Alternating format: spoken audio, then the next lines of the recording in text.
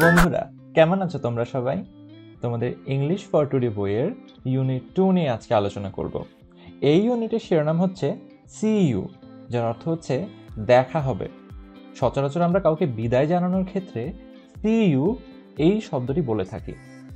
তাহলে চলো আজকে ক্লাসটি শুরু করা যাক। প্রথমে বলা হচ্ছে, hello students, in our last unit we learned how to introduce yourself, how to introduce a friend. অর্থাৎ আমাদের বিগত ইউনিটে আমরা জেনেছিলাম কিভাবে নিজের পরিচয় দেওয়া যায় এবং কিভাবে নিজের একজন বন্ধুকেও পরিচয় করানো যায়। আজকের ক্লাসে আমরা দেখব কিভাবে গুড বাই অথবা বিদায় জানাতে হয়। Let us learn from Tamal and Andy. এই ছবিতে খেয়াল করো, তমাল এবং অ্যান্ডি পরস্পর কথা বলছে। প্রথমে অ্যান্ডি বলছেন, high Tamal, how are you? High তমাল, তুমি কেমন আছো? তমাল বলছে এর উত্তরে, hello Andy, I am fine. Hello Andy, আমি ভালো আছি, থ্যাঙ্কস, ধন্যবাদ। And you? অ্যান্ড ইউ দিয়ে আসলে বোঝাচ্ছে আপনি কেমন আছেন। এই প্রশ্নটাকেই সংক্ষেপে আমরা এইভাবে লিখে ফেলেছি, অ্যান্ড ইউ? এর উত্তরে অ্যান্ডি বলছে, ফাইন, থ্যাঙ্কস, আমি ভালো আছি, ধন্যবাদ। Listen, I am going to the book fair, would you like to come? সে বলছে, শোনো, আমি বইমেলায় যাচ্ছি, তুমি কি আসতে চাও? এর উত্তরে তমাল বলছে, I am sorry, I can't right now. আমি দুঃখিত, আমি এখন পারছি না। I have to take this medicine to my grandmother. আমাকে এই ঔষধগুলো আমার দাদির কাছে নিয়ে যেতে হবে। But I can meet you in an hour. কিন্তু আমি আপনার সাথে 1 ঘন্টার ভেতর দেখা করতে পারি। অ্যান্ডি বলছেন, ওকে, great, I will see you at the book fair. আচ্ছা, চমৎকার, তোমার সাথে তাহলে বইমেলায় দেখা হবে। তমাল বলছে, রাইট, ঠিক আছে, সি ইউ লেটার। আপনার সাথে পরে দেখা হবে তাহলে, বাই, বিদায়। এই হচ্ছে আমাদের তমাল এবং অ্যান্ডির ভিতরে কথোপকথন। Can you answer this questions? তুমি কি এই প্রশ্নগুলোর উত্তর দিতে পারবে? ওয়ের is Andy going? ওয়ের is Tamal going? Why? When can Tomal meet Andy? How does Andy say goodbye to Tomal? তোমরা এখন এই ভিডিওটি পজ করে এই প্রশ্নগুলোর উত্তর খোঁজার চেষ্টা করবে। এবারে চলো উত্তরগুলো আমরা দেখে নিই। Let us see the answers. প্রথম প্রশ্ন, Where is Andy going? এর উত্তর হচ্ছে, Andy is going to the book fair. তাহলে অ্যান্ডি কোথায় যাচ্ছে? অ্যান্ডি বইমেলায় যাচ্ছে। Where is Tomal going? Why? তমাল কোথায় যাচ্ছে? কেন যাচ্ছে? Tomal is going to meet his grandmother to give her the medicines. তাহলে তমাল তার দাদির সাথে দেখা করতে যাচ্ছে তাকে মেডিসিন বা ঔষধ দেওয়ার জন্য। When can Tomal meet Andy? কখন তমাল অ্যান্ডির সাথে দেখা করতে পারবে? তমাল will meet Andy within an hour. তমাল অ্যান্ডির সাথে 1 ঘন্টার ভেতরে দেখা করবে। How does Andy say good bye two Tamal? Andy কিভাবে তমালকে বিদায় জানালেন? Andy said C you later, by.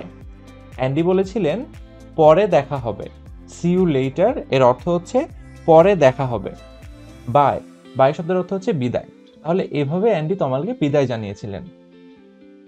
Home task, তোমাদের এখন একটা বাড়ির কাজ হচ্ছে practice saying the dialogue with your siblings. অর্থাৎ তোমার ভাই বোনের সাথে তুমি এই ডায়ালগটা প্র্যাকটিস করবে। Would you like to know what happened in the book fair? তুমি কি জানতে চাও বইমেলায় কি হয়েছিল? Here is another conversation between Andy and তমাল। তমাল এবং অ্যান্ডির আরও একটি কথোপকথন এখন দেওয়া হলো। এই কনভারসেশনটা হয়েছিল আসলে বইমেলাতে। দেখো এই ছবিতে আমরা দেখতে পাচ্ছি তমাল এবং অ্যান্ডি আরও কিছু মানুষের সাথে কিন্তু কথা বলছেন বইমেলাতে। তো দেখো প্রথমেই অ্যান্ডি বলছে, hello Tamal, how is your grandmother? Hello তমাল, তোমার দাদি এখন কেমন আছেন? তমাল বলছে, হাই, শি ইজ ফাইন, তিনি ভালো আছেন, ধন্যবাদ, থ্যাঙ্কস। অ্যান্ডি বলছে, কাম, লেট মি ইন্ট্রোডিউস মাই কলিগস। এসো, আমি আমার সহকর্মীদের পরিচয় করিয়ে দিই। হাই এভরিবডি, দিস ইজ তমাল, অর্থাৎ এই হচ্ছে তমাল। And Tamal meet mister Saha and Mrs Haider, এবং তমাল ইনি হচ্ছেন মিস্টার সাহা এবং ইনি হচ্ছেন মিসেস হায়দার।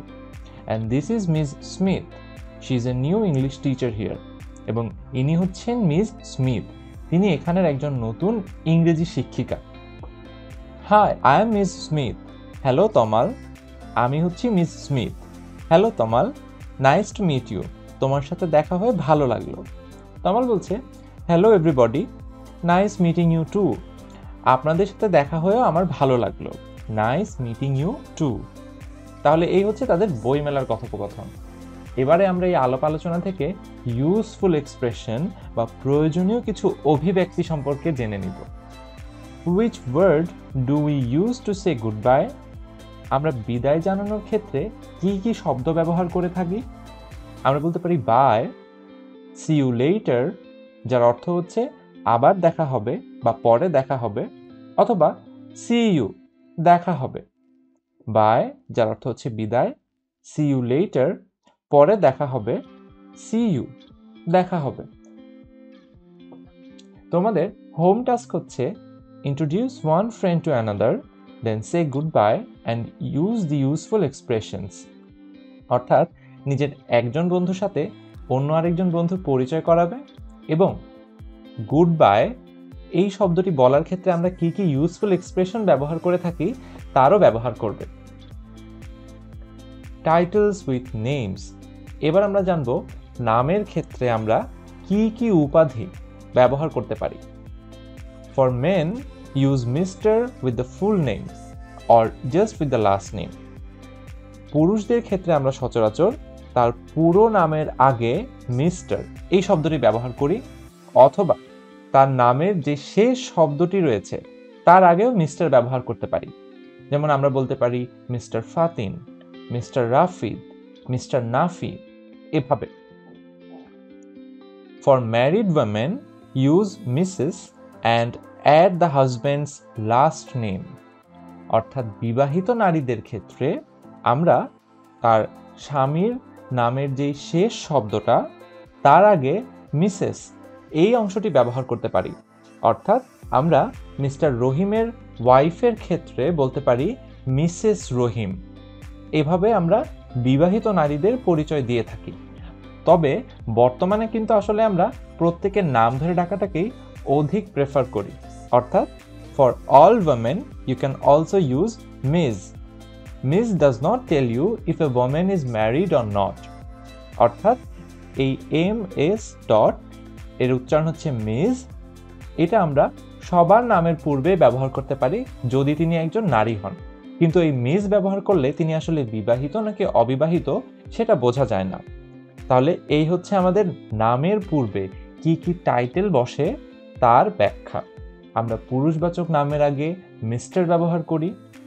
বিবাহিত নারীর ক্ষেত্রে আমরা তার হাজবেন্ডের লাস্ট নেমের পূর্বে মিসেস ব্যবহার করি, এবং সকল মহিলা বা সকল নারীর ক্ষেত্রে আমরা তার নামের পূর্বে মিস এই শব্দটি ব্যবহার করতে পারি। Match the answers. এখানে আমরা এই পাশে কিছু প্রশ্ন দেখতে পাচ্ছি এবং এ পাশে আমরা কিছু উত্তর দেখতে পাচ্ছি। তোমাদের কাজ হচ্ছে কোন প্রশ্নের সাথে কোন উত্তরটা বেশি সামঞ্জস্যপূর্ণ সেটাকে খুঁজে বের করে পাশাপাশি লেখা। আগে আমরা প্রশ্নগুলো একটু দেখে নিই। প্রথম প্রশ্ন হচ্ছে হোয়াটস ইউর ফুল নেম। তাহলে আমাদের এমন একটা উত্তর খুঁজে বের করতে হবে যে উত্তরটাতে একটা ফুল নেম বা পুরো নাম রয়েছে। দ্বিতীয় প্রশ্ন বলা হচ্ছে how do you spell your first name. তুমি তোমার নামের প্রথম অংশ কিভাবে বানান করো। তাহলে এখানে আমাদেরকে এমন একটা উত্তর খুঁজতে হবে যেখানে বানান করে দেওয়া আছে। আশা করি তোমরা বুঝতে পেরেছো। তৃতীয় প্রশ্নটা হচ্ছে what's your last name again. তোমার লাস্ট নেমটা যেন কি। এখানে আমরা তাহলে নামের শেষ অংশ কোথায় আছে সেই উত্তরটা খুঁজে বের করব। এবং শেষ প্রশ্ন হচ্ছে do you have a nickname. তোমার কি কোনো ডাকনাম আছে।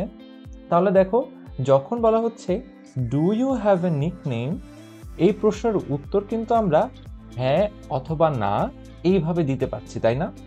এবং তাহলে আমাদের এমন একটা উত্তর খুঁজে বের করতে হবে যেটা শুরুতে হ্যাঁ কিংবা না বোধক কোনো ক্লু আছে। আশা করি তোমরা এটাও খুঁজে পেয়েছো। এবং আরও একটা ব্যাপার হচ্ছে, প্রথম 3টা প্রশ্ন, হোয়াটস ইউর ফুল নেম, তোমার পুরো নাম কি, how do you spell your first name, তুমি তোমার নামের প্রথম অংশ কিভাবে বানান করো, অথবা 3 নম্বর প্রশ্ন, what's your last name again, তোমার নামের শেষ অংশ যেন কি। এই একটা প্রশ্নের উত্তর কিন্তু আসলে আমরা হ্যাঁ কিংবা না এইভাবে দিতে পারছি না, আমাদেরকে একটা ব্যাখ্যা দিতে হচ্ছে অথবা এমন কিছু বলতে হচ্ছে যেটার মাধ্যমে আসলে অর্থটা বোঝা যায়। এখানে হ্যাঁ কিংবা না সূচক শব্দ বললে কিন্তু উত্তরটি সম্পূর্ণ হয় না। এই প্রথম 3টা প্রশ্নকে এই জন্য আমরা বলে থাকি WH কোয়েশ্চেন্স।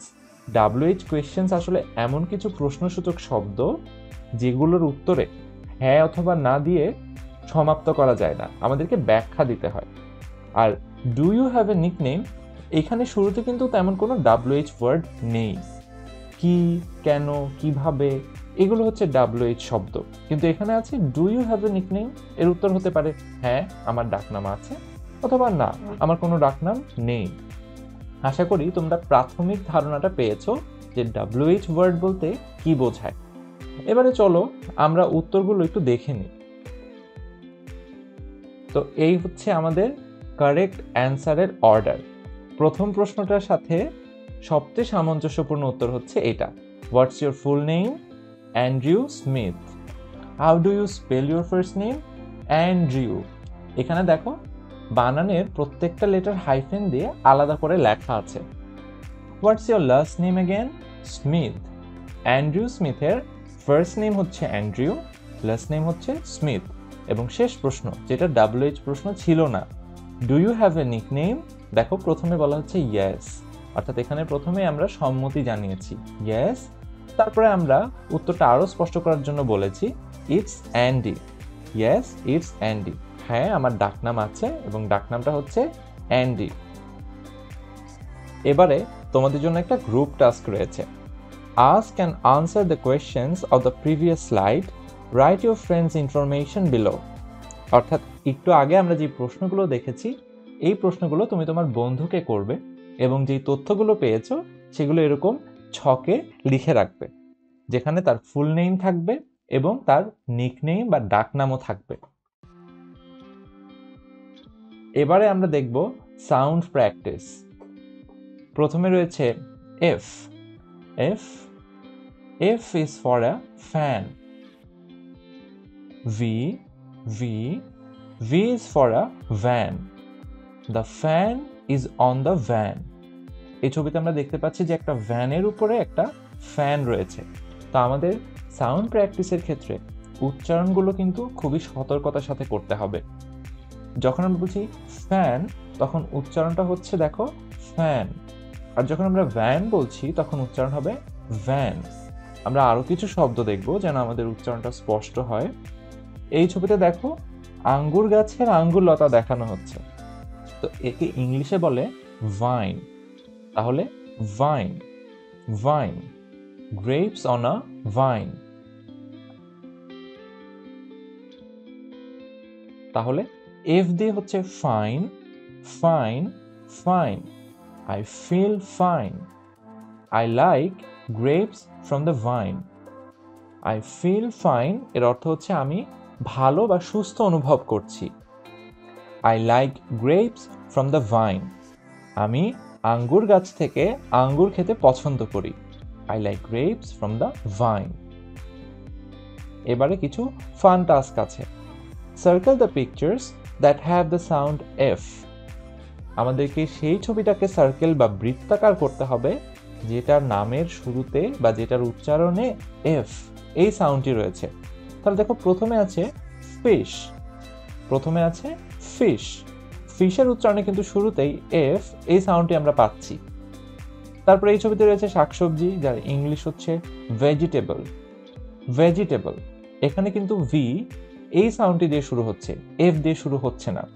তারপর দেখো এটা হচ্ছে ফুলের একটি তোড়া বা একটা ফুলের পট, এটাকে আমরা ইংলিশে বলি ভেজ, ভেজ।